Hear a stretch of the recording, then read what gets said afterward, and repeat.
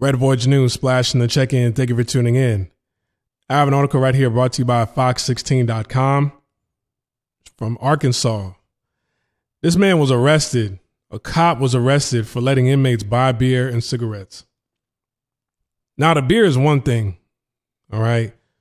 You know, you let inmates buy beer, and they come back to the facility drunk, and they're inebriated.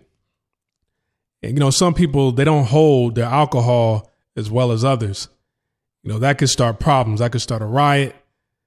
Somebody could get hurt. Somebody could end up losing their life in some cases. But the cigarettes, I don't see anything wrong. You know, inmates, you know, they're able to smoke. They're able to buy cigarettes. Some of them smuggle cigarettes all the time. Not to say that's right, but you're able to smoke cigarettes in jail, in prison. Now they're expensive as shit considering the amount of money they make when you have a job, when you're incarcerated. I don't see anything wrong with the cigarettes part, but the beer, hey man, what's one beer? All right, especially if you have to spend the rest of your life in that place. You know, they didn't arrest the cops that allowed Dylan Roof to, you know, go out and buy Burger King after he slaughtered people at a black church. You know, it wasn't cigarettes or beer, but still.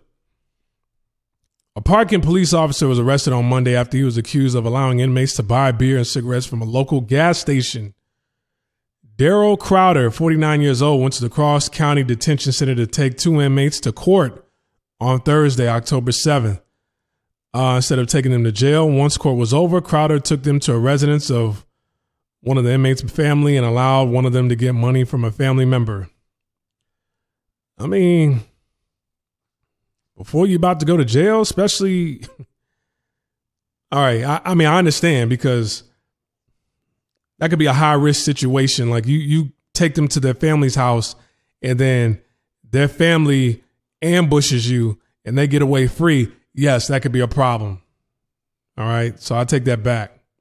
Afterward, he took both inmates to the gas station and let one of them go inside to buy beer, cigarettes, and tobacco. Now, the cigarettes and tobacco part, I don't have an issue. The beer is an issue. Crowder allowed both inmates to drink and smoke in the car before he took them back to jail. The inmates went into the store in full jail uniform and handcuffs.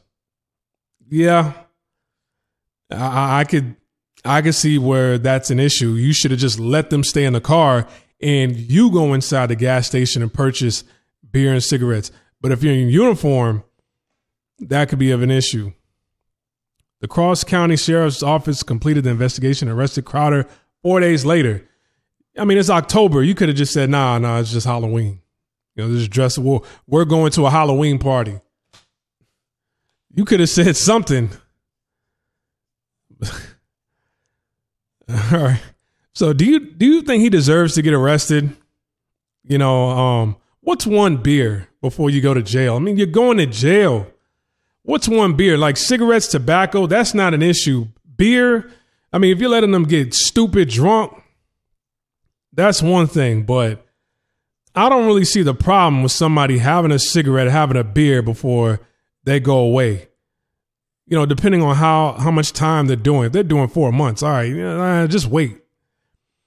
But if you got 4 years, all right, you know, here's a beer, here's a cigarette.